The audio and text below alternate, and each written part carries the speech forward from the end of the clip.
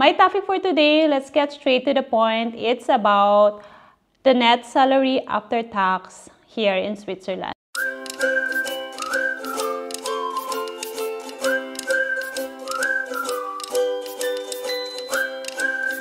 Hi guys, welcome back to my channel. This is Aniam, and to those of you who are new to my channel, to my new subscribers, I'm a Filipino, I'm a nurse, I'm currently living here in Switzerland.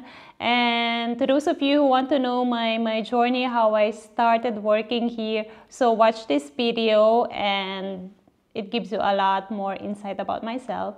Well, my topic for today, let's get straight to the point. It's about the net salary after tax here in Switzerland. So a lot of you are asking how much is actually the takeout of the salary here in Switzerland. What is the net pay after tax? So the tax you pay is actually depends on some categories. Well, the first one is depends on the region or canton where you live, and the second one is the status, of course, if you are single or married, if you have children or if you don't have children. And yeah, so for example, I'll give you the example of an average salary of a full-time working nurse. I mentioned it to my other videos before. You can watch it as well, yeah. So the average salary of a full-time working nurse is around 6,500 francs. Well, it depends on the institution. That's for an experienced nurse. So let's take a look on that, how much is actually the net salary. So guys, for example, this is the website where you can check your tax and your deductions. That's loncomputer.ch. You can go to that website. It's actually accurate, and most of people here in Switzerland were using this. And as you can see here at the top, you can give your salary. For example, your gross salary is 6,500, as I was mentioned before. You're an average nurse, and for example, you don't have children, so it is kind of kinder. I'm sorry, it's in German. Wait a minute, we can check. We can check changes in English. There you go. Yes, okay. For example, you have the gross salary of 6,500, and for example, you're 35 years old and church member. Yes, you can also give that. If you are not giving church registry or church member, you can say it here no. And for example, the status is single, no children, and you can put here the different type of cantons or region. You can see, for example, just put it here in Lucerne. I live here in Lucerne. Yeah, and you just have to press this one, calculate salary, and you can see down here how much you'll get the net salary. That's the net salary, 4,929.75. And let's see how much is the tax deductions or total deductions in Lucerne. So in Lucerne, you can see it's 24.16%. For a single person, no children, not married, there. And the deduction is 1,570 francs. And that's the contribution. That's the AHBAU EO contribution. You'll see 344.50. ALB contributions, NBU contribution. There's a lot of contributions, some contributions. And the pension fund, this one is really good. The pension fund, you can get it if you want to move to another country again. You'll get the amount that you save on that pension fund. So on this one is you'll be able to what you call that, your contribution is 354.10 francs, and that is the withholding tax, this one, and it's 677.30 francs. So as a foreigner with a permit B or permit L holder, the tax is directly deducted on your salary, and they call it here Quellensteuer, so that's a withholding tax, so 677.30. So that you can see the average or the net monthly wage you'll get is 4,929.75. It's actually accurate, this website. Well, of course, there's some differences if you also have some konti lang ang difference niya, but it's actually really good. And let's see, for example,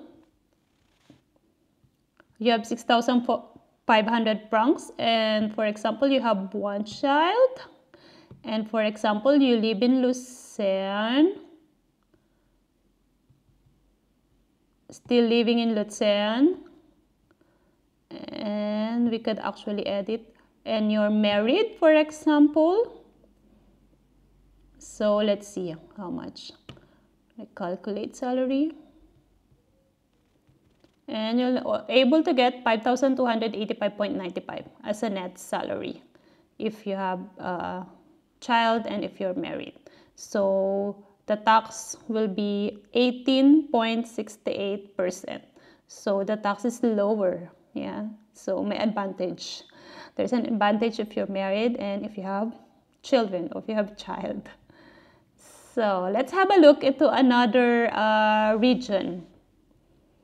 So I'll show you. For example, you're single, no children. You live in Zurich, for example.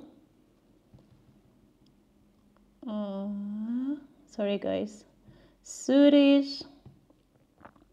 And you're single, you're not a church member, no children, Zurich. Let's calculate the salary. For 6,500 in Zurich, you'll able to get 5,098.10 francs. Because the tax in Zurich is actually lower. It's only, the total deductions is 21.57%, the all contribution of that. So it's actually not bad, but you have to also consider in Zurich, mas mataas ang cost of living. The apartment and yeah, everything is higher than any region. So I want to show you another one as well. So if you live in Zurich and you have one child, and if you're married, let's see how much tax will you pay. And see, you'll get 5,407.50. And your tax will be 16.81% only in Zurich. And again, of course, you have to consider if you have a kid and you live in Zurich and your kid is going to the daycare center, it's actually a little bit pricey. Yes, kaya medyo mas mababa ang tax doon. And another one interesting tax, for example, let's go here again with single, no children, not married type, and let's go to Zug. For example, you're living in Zug. So no single, no children, and you live in Zug, and you have 6,500 francs, you're 35 years old. Let's calculate. You're able to get, see, it's higher, 5,367.20 francs for a single person in Zug, with a total deduction of only 17.43%. The tax is actually very low. And also, you have to consider as well, souk is actually what you call that, a banking and businesses hub environment, because the tax is lower there, but the apartment and the cost of living as well there is a lot higher than any region in Switzerland. So Zurich and Zug, it's actually low tax, but the cost of living is very high. So you have to consider that as well. So let's go to Basel. For example, you live in Basel. Wait a minute. Basel is also a big city, and also no kids. Let's stay to a single one, and no church member. Let's have a look. Basel. So in Basel, for 6,500 gross, you're gonna only get the net monthly wage of 4,847.85 francs, because in Basel the tax is actually higher. It's 25.42%. So you just have to see. And also Basel is also a big city. The cost of living is actually higher there, and apartment and everything. The good thing in Basel is there are this area is near in Germany, so they have the border there near in Germany. So a lot of people living there, they actually go to Germany to buy their groceries and stuff para mas makamura sila, or to get cheaper things. Yeah, that's it. And let's see if you're single, if you have children, or if you have one child and you live in Basel, and if you're married, how much is it are you gonna get for the tax? So you're able to get 5,443.90. Your tax is 16.25%. So that's your total deductions of tax. So yeah, and that's actually the overview. It is actually not 100% accurate, but it is nearly, so a roundup of the net salary you'll able to get, because of the taxes of different city. It already stated here, and the contribution as well.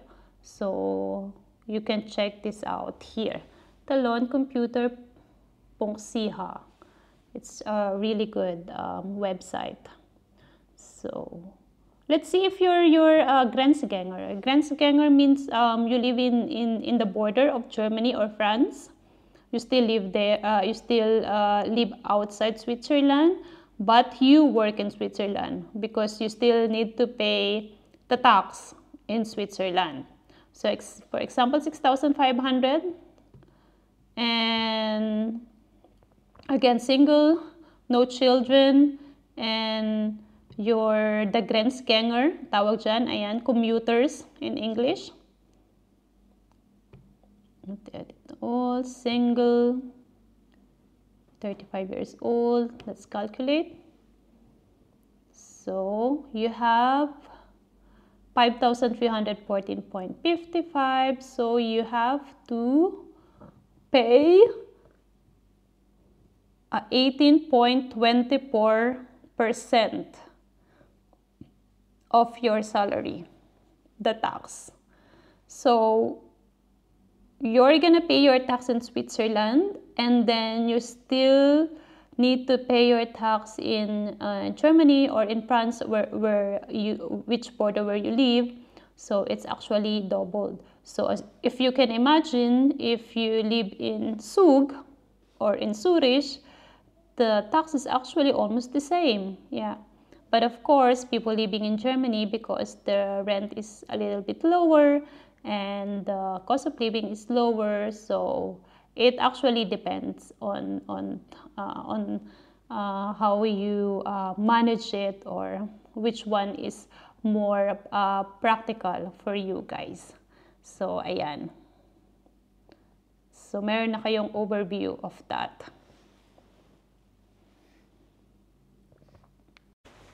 So that's it, guys. Now you have the idea of how much you can actually get after tax here in Switzerland, and maybe you also have the idea in which region or which canton would you like to live or move.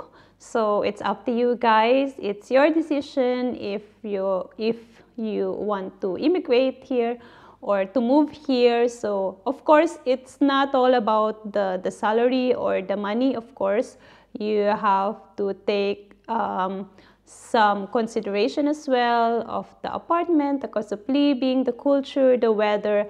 There's a lot more to consider, and this is just me sharing you guys some info, and I hope that you learn from it and get some insight about it. And yeah, thank you guys again for watching this channel, and I hope you continue to subscribe and to support this channel. And I am so excited to show and to share some more of my life here in Switzerland. And thank you so much again.